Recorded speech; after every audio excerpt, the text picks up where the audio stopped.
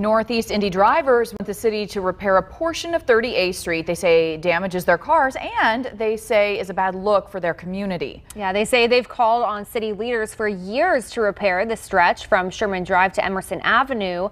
The city's Department of Public Works say they're not allocating large amounts of money to fix this because the Indigo Purple Line construction that's scheduled to start later this summer. Taxpayers told us they're not asking for a permanent solution. They just want a temporary fix until that work begins.